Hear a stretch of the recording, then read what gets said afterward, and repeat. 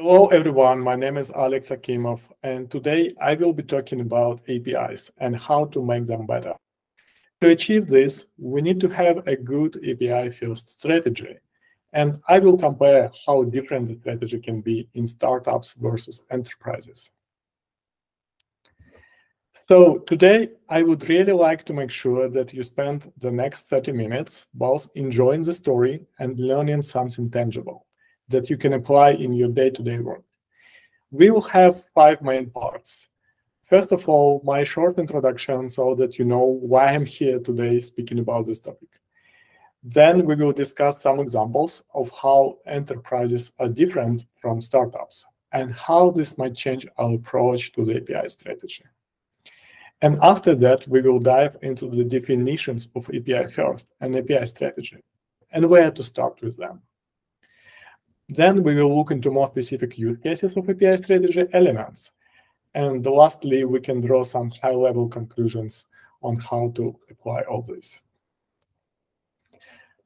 So a few words about my background. I am based in the Netherlands, have quite a busy life besides my job, but of course love everything related to APIs. APIs is something I've been dealing with for quite some time. And for about 6 years, I was working for Adyen, the famous payment service provider based in Amsterdam and operating globally. And for 2 years, I was responsible for Adyen's API strategy as a head of API. And about a year and a half ago, I decided to make a drastic change and move to a small Berlin-based startup, Monite, where currently I am in charge of creating an API platform, building embedded finance APIs for invoice management, cash flow optimization, and other financial products. Monite is the API-first company, and we build our entire go-to-market product strategy around our APIs. So you can imagine, for the last year and a half, I kept comparing how similar and different it can be to build an API platform in a big established organization like Adyen versus a young and small startup like Monite. This is a topic I discussed a lot with my current and former colleagues, with my network and other API practitioners. Obviously, there is no single view on this dilemma and no silver bullet that can solve all the problems, but there are definitely some patterns, and I want to dive into them. Okay, let's look into these patterns. First of all, what do you imagine every time when someone says an enterprise? Most likely, it's a big building full of people who are busy with working on the scope that is very narrow and very specialized, holding a big amount of money, and this enterprise is being visible from all over the world. Sound quite right. And when we talk about a startup, many of us imagine a small garage where a lot of startups originated from. So in many senses, it's all about the size, the amount of employees, the amount of clients, the amount of legacy, and the amount of API. At the same time, it's also about the maturity. An enterprise here is like a grown-up organism developed in a unique and sophisticated way, truly believing that they know how life works and how they should navigate in it to be successful. They survived in fighting with their competition, and this gives them everything they have by now. And the startup is a newcomer to this world. Even if built by experienced people, very often it's still a young and immature organization, which is only in the beginning of their journey. At the same time, it's more lively, more playful, and not afraid of experimenting to explore the world. Now, when someone is describing their experience of being in a startup, most of the answers are related to the speed. You can try things much faster. You move really fast. You win fast, and you fail fast. And the enterprise is like a big truck loaded with a lot of stuff, moving slowly and with a big inertia, very difficult to turn to a new path and explore new opportunities.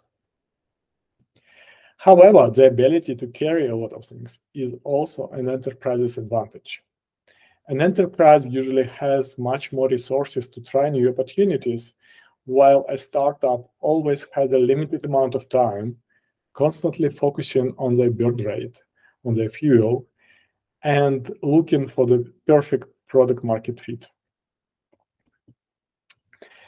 And then what many people, especially engineers, don't like about the enterprises is their legacy. It is related to the amount of code, to the amount of clients, to some decisions from the past. And all this you have to maintain, and this can be really enormous.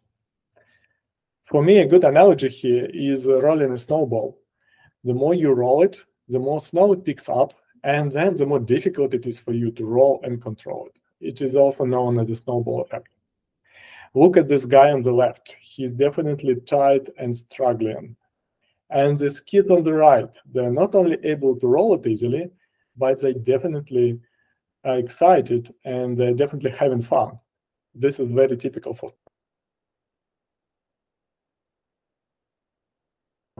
is institutionalization or the ability or resistance to a change. A very good visualization here is of this pattern is the way how you can paint a masterpiece. In the beginning, in a startup, only a few strokes have been made, and you can still change the lines. You can still pick different colors, or maybe adjust the light, and etc. At an enterprise, you already have a very solid and maybe very beautiful picture with its own character, which is nice, but difficult to change if you would like to. I cannot imagine you put more strokes on this Mona Lisa portrait. And then at the startup, you still have this freedom with maybe many strokes, you can still transform an original picture into something pretty different, but still with the same foundational structure. All right, now let's come back to our favorite topic, APIs, and talk a little bit more about API strategy and API first principles.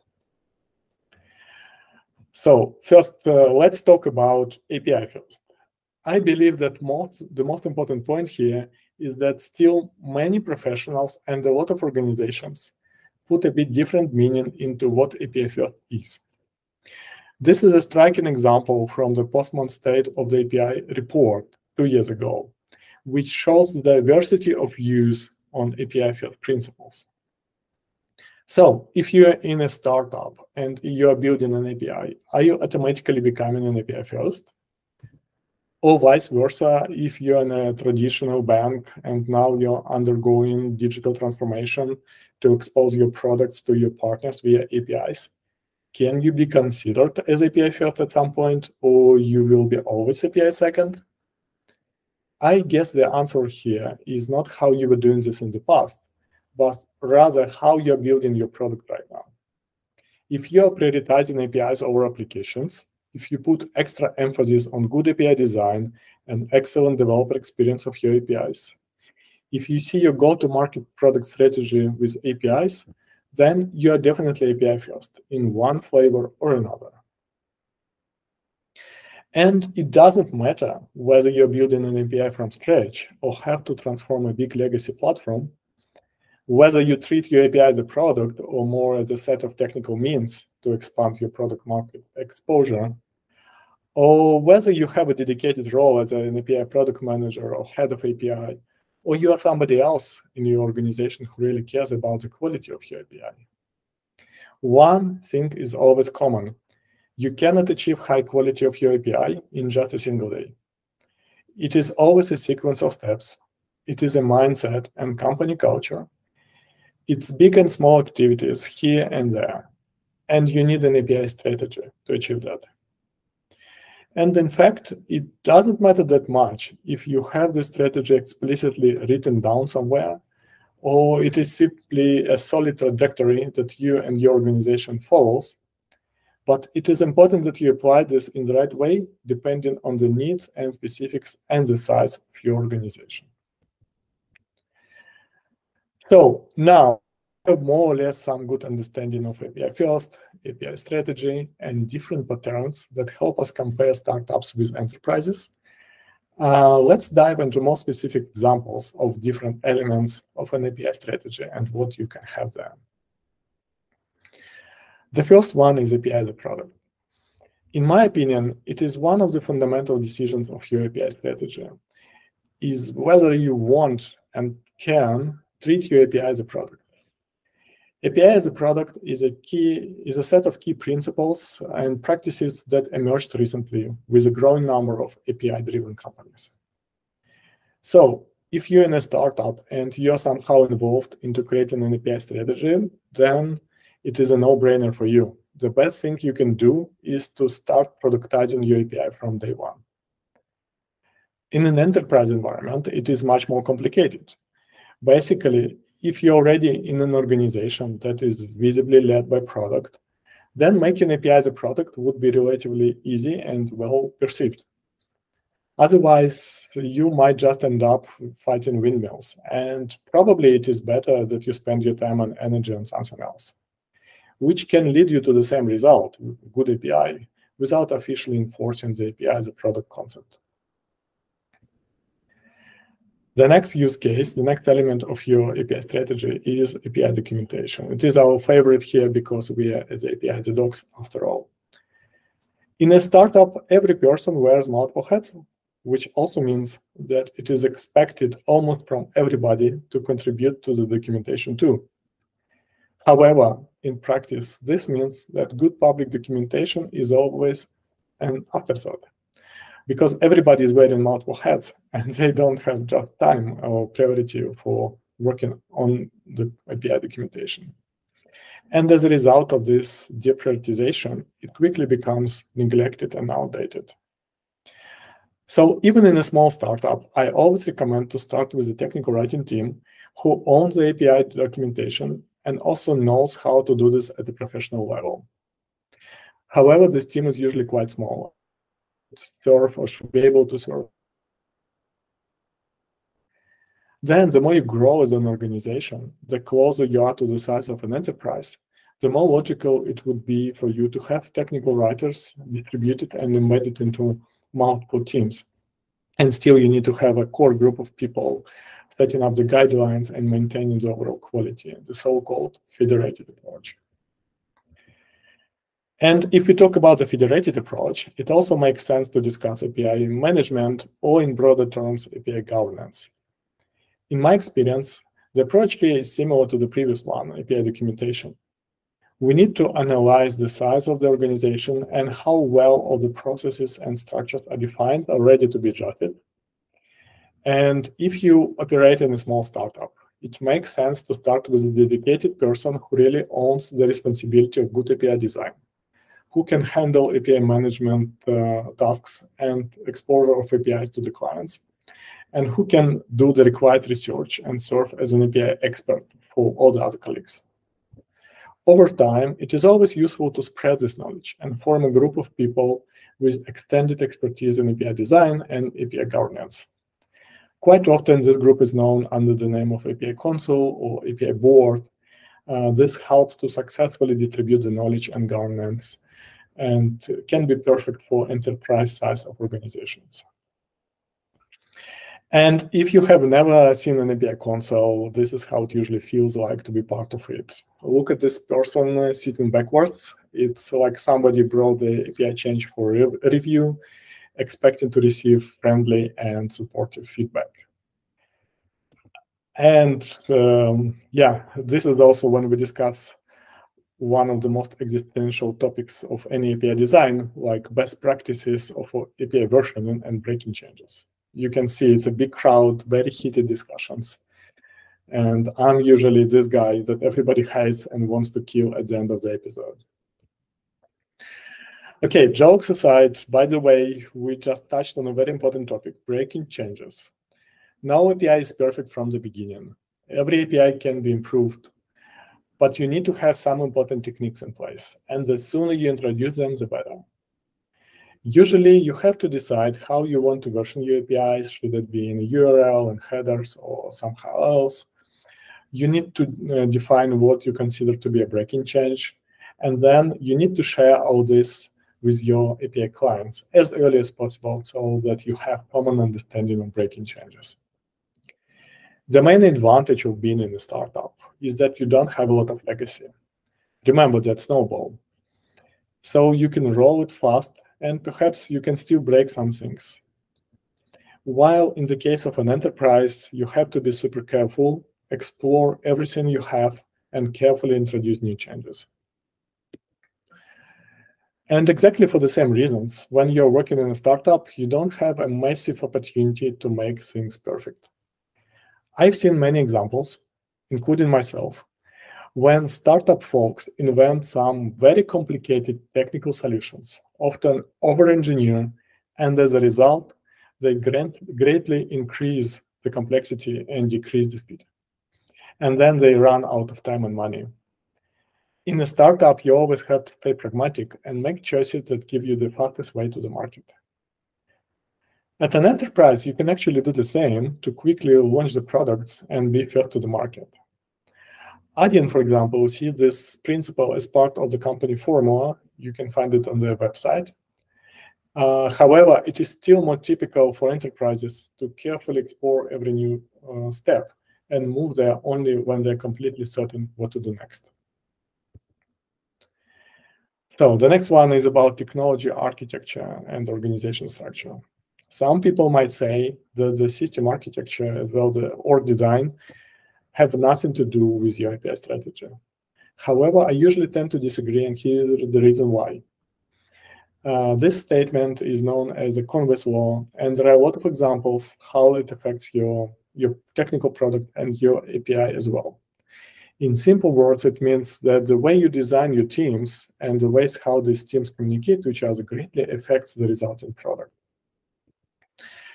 And here are some examples illustrating the Conway's law, where you can see various famous organizations, how they operate internally, and this clearly affects the way the products are built and brought to the market. So luckily, there is a known solution to this problem, which is called an inverse Conway's law, inverse Conway's maneuver, sorry. In simple words, it means that, if you want your product to build in a certain way, you can influence this by changing your communication and org structures internally. And for example, if you have 22 teams creating different parts of your API, if these teams don't talk to each other well, then you have 22 different services. And somebody who will be using your API from the outside, for them it will be very difficult to understand how this all can complement each other. Things like API governance and API console can improve and harmonize the communication internally to make sure there are certain reviews in place, certain best practices, and this will also help you create a single API exposed to the outside world. What it means in practice. In a startup, just use every opportunity to learn about your system architecture and org structure, and try to influence it if you see the value for your API strategy and API design. In an enterprise organization, it is much harder to influence what was already built, but at least you need to be aware of it, reflect on your API strategy, and see if you can still apply the inverse Conway's maneuver to achieve some of your goals. And of course, no organization can be successful without the right API culture and mindset. That's why you really need to spend time on becoming an ambassador of good API design, on sharing your knowledge, on finding allies, on building trust, and fostering this API-focused product and engineering culture. So here are some high-level conclusions. First of all, try to come up with some patterns and some techniques that help you understand your organization and your colleagues better, and see if these are the principles and best practices, how they arise from these patterns, and how you can apply this into building your API strategy. What are the commonalities and what are the differences? Second, when being in a startup, you have much more influence to set up things right from the very beginning. But please remember, always try to avoid complex solutions. Always focus on moving fast. And always try to choose what you can do yourself versus relying on a big crowd of people around you. At an enterprise, it is much more about discovering the scope and knowing the unknowns. You need to carefully weigh your next step and find the most efficient ways how to build a resilient API-focused strategy without breaking existing clients' integrations. And also one point really stands out at the enterprises when we talk about the tech and product is the tech debt, the legacy.